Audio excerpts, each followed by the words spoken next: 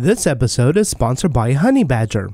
In addition to Honeybadger's great error monitoring service, they also have an uptime monitoring for web developers. And Honeybadger has recently shipped an update that allows for public status pages that can help communicate outages to your customers. In addition to your uptime monitoring, Honeybadger now monitors your SSL certificates. And Honeybadger now has actions which will allow you to do bulk updates to all your errors, or you can set defaults for incoming errors.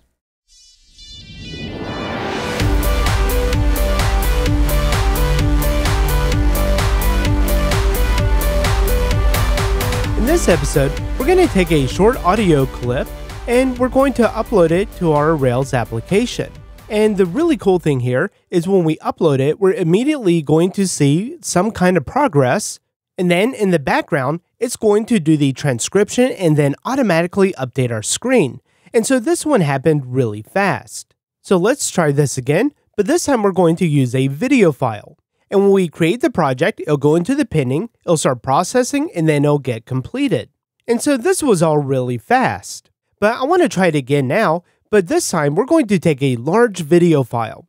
And this is the episode that I did on Maersk, and it's going to take much longer to do. We'll see that it goes from the pending, it'll go into the processing, and it's going to sit in the processing for a while because it has to transcode a lot of the audio data. However, I am using my Ubuntu machine, which does have an NVIDIA graphics card, so it's going to go through that whole transcription process much faster. And so here we can see that it did a whole bunch of text, and the NVIDIA graphics card was able to do it in about 1 minute flat, whereas on my Apple M1 machine, it took it about 7 to 8 minutes.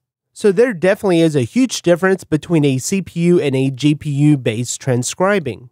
And for the most part, I found that this was very accurate. There are some things, like the transcription of Maersk, that did not come over correctly, so a lot of the proper nouns aren't going to work too well. However, using this approach opposed to others that I've tried in the past, this is much more accurate. And so in this episode, we're going to be creating this AI transcriber. And one approach here is that if we look under the pricing, and if we go down to the audio models, there is this Whisper model that can transcribe the speech into text. However, we're not going to be using this per se. I don't want to use any external service, especially one that's going to have a metered billing like this. However, we are going to be using the Whisper model. So we can look up and see that OpenAI has several different Whisper models that we are able to use. And depending on our situation, we may want to use a tiny base or small one. If we were to use a medium, large, or the large V2, those are going to be much heavier, and it's also going to take a lot longer. So I would recommend trying out with the base or small first to see your results, and if you want a bit more accuracy, then you may bump it up to the medium. But just keep in mind that with the small and medium, you may need an extra couple of gigabytes of RAM. And so that brings us to a next question, is how are we going to do this? Because there's a lot of different approaches, and the transcribing process can be very slow. So we want to squeeze as much performance out of this as possible, and one way that we can do that is to keep our model in memory. Each time we get a transcribing job, we don't want to have to reload that entire model into the memory again, because that is going to take some time. Instead, we're going to keep this model in the memory, and then we're going to use a background job, which is then going to queue up and then send those requests over to the OpenAI model that we have running in our memory. And if on GitHub, if we look at the Whisper model that we're able to then use, there is a Python package that we're able to leverage, and that's going to allow us to download the model locally on our machine. It does require FFmpeg to be installed on there, so that is going to be a hard dependency. But then when we look at how it's actually getting used, there's a command line that we get with that Python package. However, that's not really going to be useful in our case because this is then going to load the model with every request. So we're going to have to take our own approach, which is a bit more complicated, but I also think it's going to be a bit more performant. So let's start out with a fresh Rails 7 application using ES build and CSS bundling. And we're going to generate a scaffold, and I'm just going to call this the projects, and we'll have a name, and we're also going to have a transcription, which we'll make a text. We also want to keep the status of this, and we're just going to use a numerator, so I'll make this an integer. And before we run the migrations, I want to make sure that the status has a default value as 0. We're also going to be using active storage, so we can run the Rails active_storage :install, and that'll give us the migrations that we need to run. We can then run the Rails db migrate to migrate our database. And so let's go ahead and get everything set up with the audio file that we're going to be uploading. In the project model, we'll do the has_1_attached, and that'll take in a file. And we can go ahead and set up our status enum here. I'll have a pending, which we'll set to 0. We'll have a processing, and we'll set this equal to 1. We can do something like a failed is equal to 2. And then we'll finally have the completed, and we'll set this equal to 3. In the view, for the projects, in the form, I'm going to get rid of the status field, and I'm just going to call it a file field. And we can use this to upload our file from the active storage. We then need to come under the controllers, under the project's controller, and then we can set the file as an allowed parameter. And so we have the basics set up here now. And when a user is uploading an audio or video file, we then want that to go into a background job. And that background job is then going to do the transcribing, updating our model, and then it should all be finished. So when we create a project, if that project saves successfully, then we want to process something, and we're going to make this a background job. So let's call it the process transcription. We'll perform later, and then we'll have our project, and we'll just pass in the ID. We could also do something similar when we update a project. However, I don't think active storage has a good way where we can see if that file upload was changed. So I'm just going to worry about creating a new record, but just for testing, I'm going to take our project and I'm going to make it in the pending status again. And this is for the update, and that way I can then just test out transcribing the job instead of having to create a new record each time. And so we can generate that job, and again we called it the process transcription. And then within this transcription job, we can do a few different things. The first thing is, I want to take this out of the default queue because that is going to cause some problems down the road. So I want to have a specific queue, and we'll just call this the transcriber. And I'm doing this for a few different reasons. One, the process that we're going to use to keep our model in memory to then do the transcribing, we're only going to want one of those services up and running. And as we need to scale this out, we can scale this out horizontally, so adding in more servers to then do the transcriptions. So I'm going to take in our project ID, and then I always like having a few different guard clauses. So we could do a return, unless, and then we're just going to go ahead and set our project is equal to the project.find_by, and we want to find it by the ID. So now that we have our project set, we could also do a return unless the project has the file attached. And again, we want to do a return unless the project is in the pending state, or maybe we want to have some kind of retry, so we could do the project.failed state as well. And so let's go ahead and update that project. We'll call the processing, and that'll update the status. We then need to download the file. So we could do a file.binwrite. We can do the rails.root.join, and let's save this under the temp folder, and then let's just get the project ID. And we'll make sure that's a string. And within this file, we could call the project.file.download, and that'll download the file and inject it into this temporary file.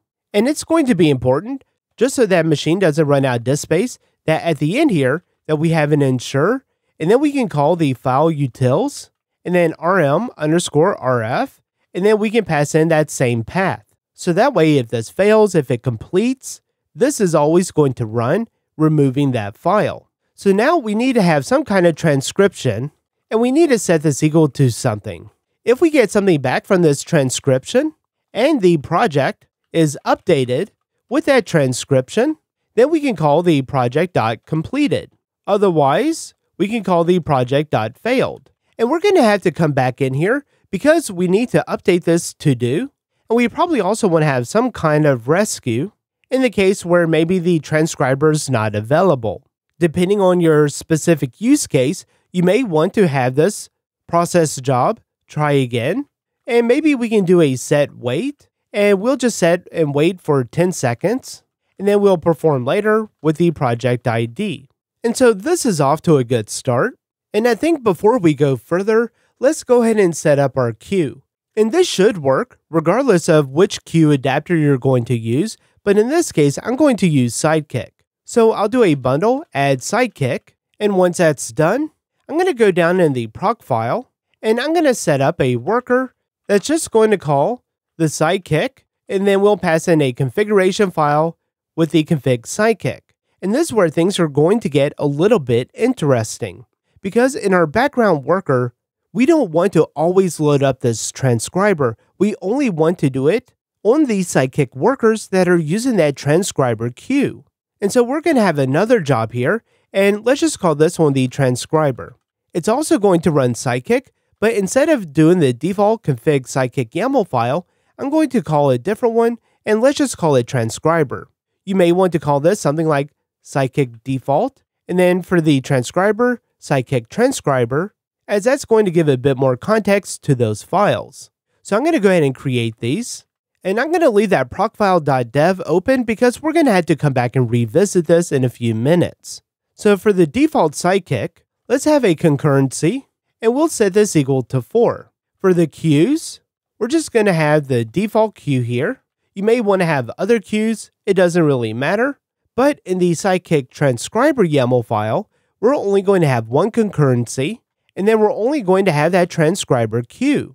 And the reason why we're doing this is because, again, we're keeping that model in memory. As that model is doing the processing, it's going to put out in the standard out, and we don't want to get ourselves in a situation where we're having to worry about thread safety. Because what we could find is that we're processing multiple audio files at the same time on that same worker, and then we're getting a blended mix for each record that we're transcribing each other's transcriptions.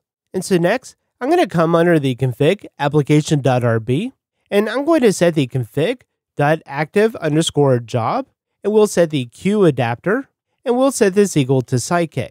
And so now we can go ahead and start creating this transcriber that's then going to call the OpenAI Whisper model that we have running. And so under the config initializers, I'm going to create a new file, and I'm just going to call this the transcriber. This is going to be a class, transcriber. Let's then have an initialize, and within here, I'm going to have a guard clause. We're going to do a return unless environment variable, and let's just call this the whisper, and we'll check to see if this is equal to true. If it is not equal to true, then we're going to exit out of here, and then it's not going to do anything. So that means if we go back to our procfile.dev on this transcriber, wherever you had this hosted, or however you're deploying it, you just want to make sure on this particular job that you set the whisper is equal to true. So this is an environment variable that's going to be specific for the transcriber worker. For the other workers and for our web service, we would not want that set. So now we're done with the proc file, and back to the transcriber. If that environment variable is set, then we're going to call the open3. And with the popen3, we can then call some kind of script. We're going to have a Python script that we're going to call, and we want to make sure we are calling the -u, and this -u option is going to be very important because it stands for the unbuffered binary standard out and standard error. So as the transcriber is feeding us the data, we want to make sure that our Ruby application is getting it. And so then I'm going to interpolate in here, and we'll just get from our Rails root join, and let's put in our Python script under the lib folder, and I'm just going to call it main.py. And so with the open3, it is a standard Ruby library, and we're going to be able to set a few different variables. We'll have the standard in, we'll have the standard out, we'll also have the standard error, and then we also have the wait through.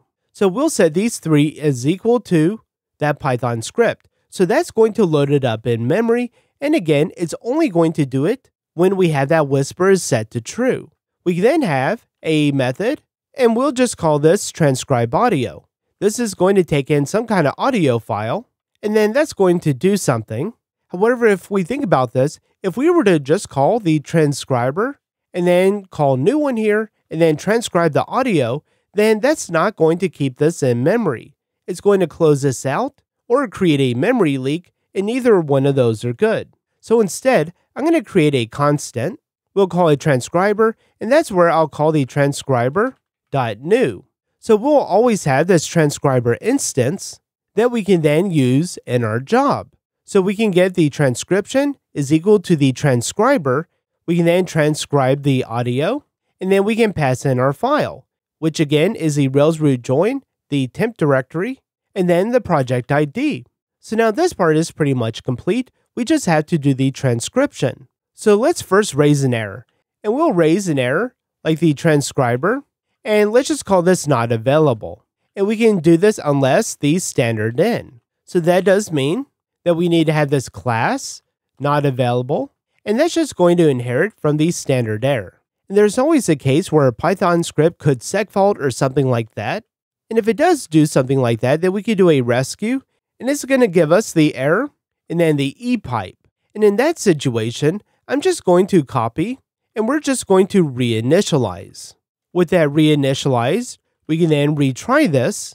And the nice thing is that it's going to wait for the model to download, for the script to initialize, before it sends over the file again. And to send over that file, we're going to take the standard in, and we're going to do a puts and then the audio file. When we do that, we're going to get some kind of output, and we're just going to store this output in a string. We can do a loop, so we can do a while the line is equal to the @standardout, and we need to call the .gets on here. So that basically means we're going to send over to our Python script an audio file path. We're then going to loop over the standard out, which means that we keep asking Python for any more information that it has generated. As it gives us information, we'll take our output and we'll combine it with the line that we are getting from the standard out. However, we do need to have some kind of point where we are then saying that the transcription has ended, and then we can exit out of this loop. So I'm going to have a break if the line, and let's just do a strip one here just to make sure that we're not picking up any white space. And I'm going to use some kind of special characters. And let's just call this the transcription underscore end with 3 underscores before and after, because it's highly unlikely that this is going to ever be some kind of transcription. So that means that at the end of our Python script, we're then going to spit out this string so that our Ruby application knows that this file has finished its transcription. And at the end of this transcribe audio method, we then just want to take our output and let's just go ahead and strip it, just to get rid of any white space. And so we're pretty much done on the Ruby side, because again, let's just go back and trace back what we have. When we create a new record, or in this case, when we update a record, we're going to call this process transcription job. That process transcription job is going to have a few guard clauses just to make sure that this file can be processed. It's then going to move the project over into a processing status. We're going to download the attached file.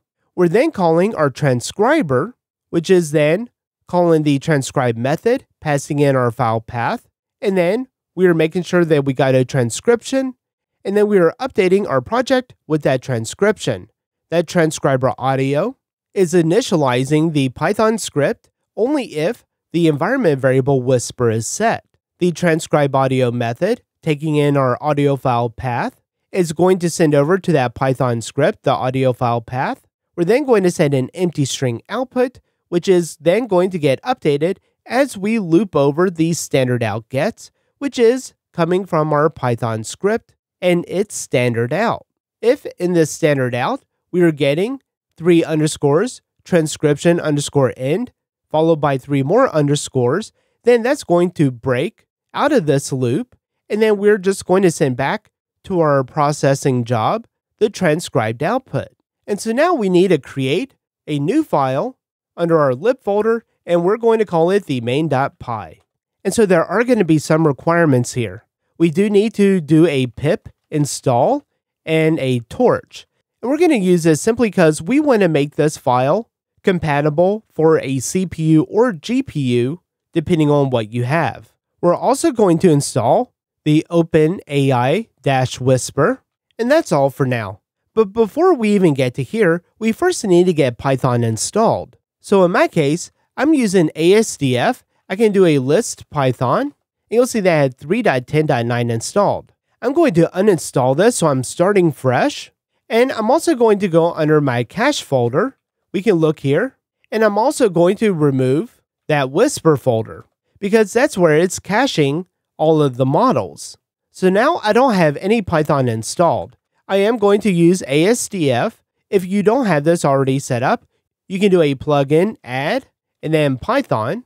And then we can do the ASDF install Python, and again 3.10.9. There may be some dependencies on your computer that you need for Python. However, it's been a while since I've installed this, and so I don't quite remember what all those dependencies are. ASDF does a pretty good job of using build kits that's going to install all the dependencies that it needs, but your mileage may vary.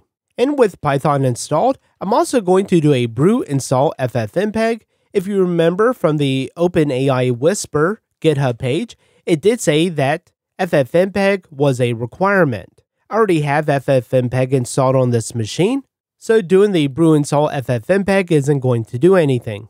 And so now we can go ahead and run the pip install. We can pip install the torch and also the OpenAI-Whisper. And this is going to install a lot of packages, and this can also take a little bit of time depending on your machine. But once that's done, we can then go back to our Rails application, or in this case, our main.python script. And we're going to do a few things. We're going to import the sys. We're going to import in torch, import in Whisper. We'll also import in warnings, because we want to disable any warnings that we are getting. And just so we can keep this running as a process, we're also going to call the from torch.multiprocessing, and we want to import in the process and also the queue. And so at any given point in time, we can go into our lib folder and run the Python and the main.py, and we shouldn't get any errors. It completed without any output, and that's what we would expect for now. So we then want to call the warnings, and we want to call the filter warnings, and we're just going to call the ignore, because we don't want any warnings that Python is giving us to go into the standard out, because then our Ruby script is going to pick those up and assume those are part of the transcription. We can then set a model is equal to the whisper.load_model, and in this case, I'm just going to load the small.en, meaning that this is going to be an English-only transcription. And we can call to on here to send this to our CPU, or we can call CUDA on here to send it to our GPU. However, we don't know what the device capabilities of this machine is. So we can set this device is equal to the torch.device, and we can set it equal to CUDA, and we want to do that if the torch.CUDA.is_available. Otherwise, so else, we can set it equal to the CPU. So I'm going to save this, and I'm going to go ahead and run this again. We'll notice that on this time, it is now doing something. It's downloading 461 megabytes, and that is the small English model. And then it exits, and if we were to run this again, it's then not going to do anything because it's already downloaded that model, and it put it under our home directory under the .cache and Whisper. So back to the Python script, we're going to have a method here, and we're just going to call the transcribe_audio. That's going to take in our audio file, and that's all I'm going to set there for now. We can have some kind of result is equal to our model.transcribe, and we'll transcribe that audio file. We don't have to worry about the sample rate or anything, because the OpenAI Whisper package is going to automatically convert it using ffmpeg into the appropriate format.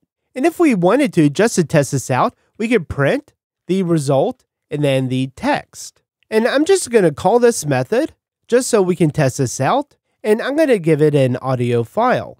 And the audio file that I'm going to give it is going to be on my users I'll put in my username, the desktop, and then the audio-mp3.mp3.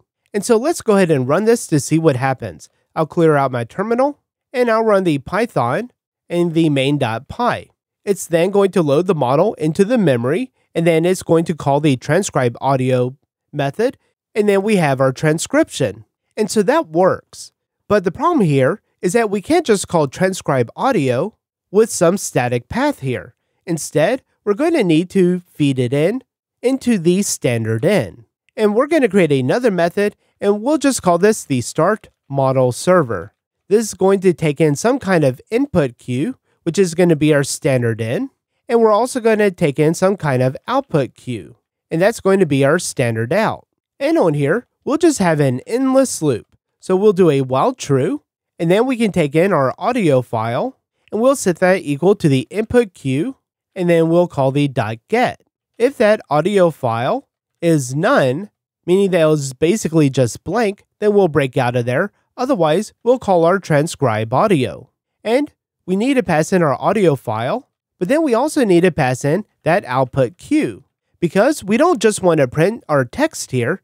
Instead, we need to take in that output queue, and then we can call the output queue, and then we can put to it the result text. And Python is a little bit strange. When we call Python -u and the main.py, there's this standard thing that you can do with the if underscore name underscore is equal to, and then we can do a check on main, then we can do some stuff. We can set our input queue is equal to a queue, and we can do the same thing for the output queue. We can call the model process is equal to the process, so we're basically making a process that's going to live in memory, and we need to set a target. That target is going to be our start model server. We can then pass in some arguments into there, and that's going to be our input queue and also the output queue. We can then take our model process and call start. And so we're going to have another loop while true, and we'll set our input file is equal to the system and the standard in. We can read line, and then we can strip any white space. And then we can do a check just to make sure. If not, input file or input file is equal to exit. And so this is just so we can test it out locally here. Then we can set our input queue, and we can put none on there. We can break out of our loop, and then the application would be done. However, if we do have a file, we can take our input queue, and then we can put the input file. And then we can print back the output queue, we can get, and then we need to call the flush is equal to true. So that way we are not waiting for a buffer, but it is then just going to output into the standard out. Oh, and I do have to call the parentheses on here because Python's a bit strange. And then at the very end of this, if you remember in the transcriber, we have this magic text that we're expecting. So in that Python script, after we have our output queue and it's finished getting everything, we can then print out that transcription end. And there is one little gotcha, but it's around the GPU using CUDA and not loading into memory correctly. The model will load into memory, but then the process won't start correctly. So we have to do a if the torch multiprocessing, then we do the get start method. We'll set the allow none is equal to true. Then we can call the torch.multiprocessing, and then we can set the start method, and we want to set equal to spawn. And so again, that's just a little bit of a weird thing that we have to do because of the CUDA and the multiprocessing. But we can test this out again. We'll call the Python main.py, and it looks like it's not doing anything. It looks like it's hung. However, it is waiting for an input. So if in our standard in, we give it some kind of file path and hit enter, it's then going to do the transcribing and then output the transcription with that transcription end. I'm going to type exit to exit out of that, and then it returns me back to my command prompt, releasing it from memory. And so for the big moment here, let's test this all out. I'll go back into my main application.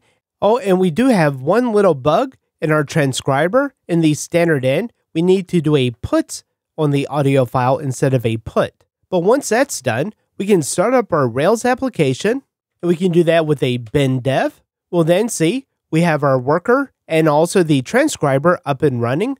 I'm going to clear the terminal again. We can create a new project. I'll then select a file and then we'll hit create project. We can then refresh the page because we haven't done any real-time updates. And then we can see that we got the transcription and the status is completed. So I want to make this a bit more user-friendly. And let's just first start with this automatically getting updated as the transcription is done from the background job. And so to do that, we're going to come under the models and then on the project. Whenever a project is created or updated, we just want to call the broadcasts. And I've covered broadcasts in the past, so be sure to go check out some of those older episodes to see how that works exactly. But this is a new feature of Hotwire. So with Turbo, we are getting that broadcast functionality.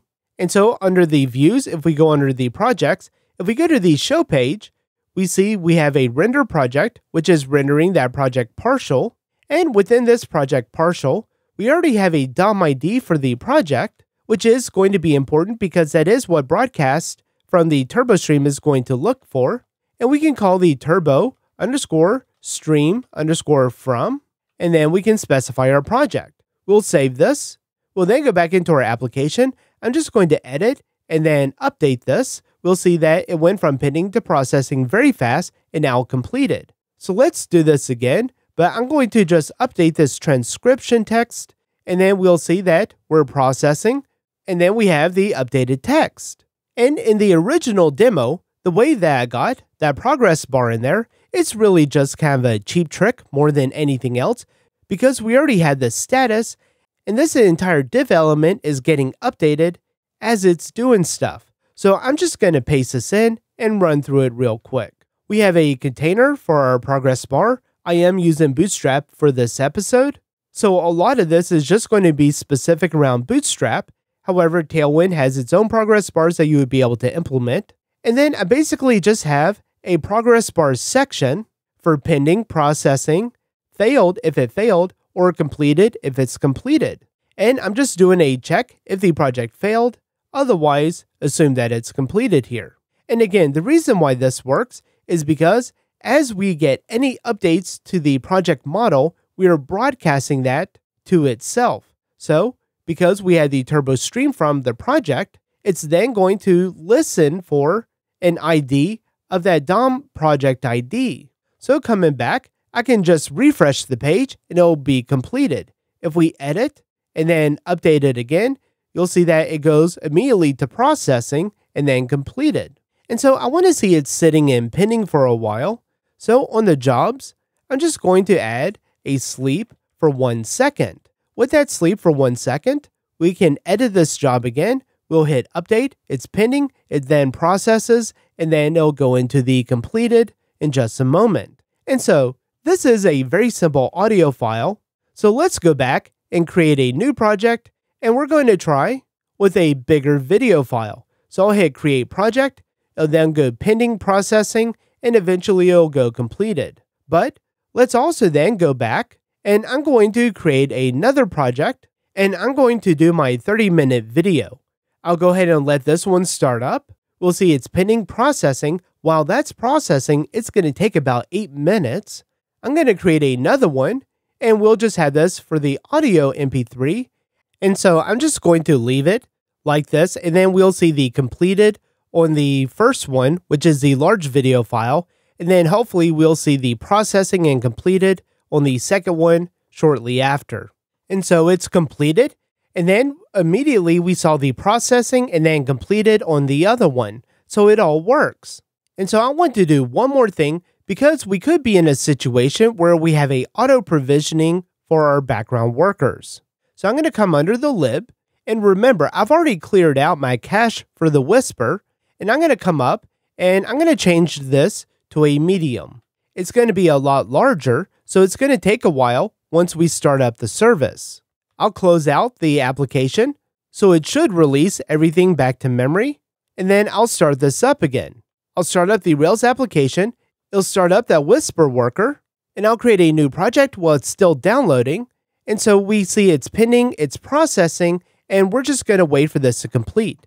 you'll see that it is taking a bit longer to complete because it's still trying to download that file first. Once it's finished downloading that file, then the actual processing will happen and then it'll be completed. This could take a while simply because that is a much larger model. If we look at the terminal, one thing that I don't like about this approach is that we don't see anything really happening, except we did see a large amount of downloads.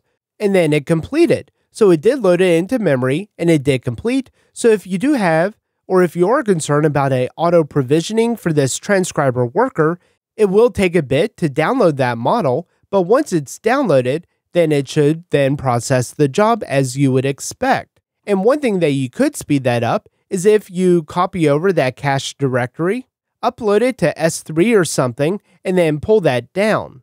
And so overall, this really is a cool approach because the transcriptions are fairly accurate. And just as a rough estimate for that medium model, it did take about 9 gigabytes of RAM. So you do want to be conscientious about that. And even the small model can take 4 to 5 gigabytes of RAM. So you definitely want to test this out to make sure that you're getting the correct model for the server that you'll be running it on, but also that you're using a big enough one to get the appropriate transcriptions. I did find with the tiny model that it was okay, but it was more in lines of what we would find with using something like a cloud service transcriber. So I'm just going to come back and I'll edit this and I'll upload it again, and then we'll see if it makes any difference. In this case, it actually came out as the same. If we go back to the MP4 one, I'm going to just update this project again. We'll see that we did get some changes as well. So you do want to test it out to make sure that you're using the correct model that's going to give you the best results. Well, that's all for this episode. Thanks for watching. For more videos, check out driftandruby.com.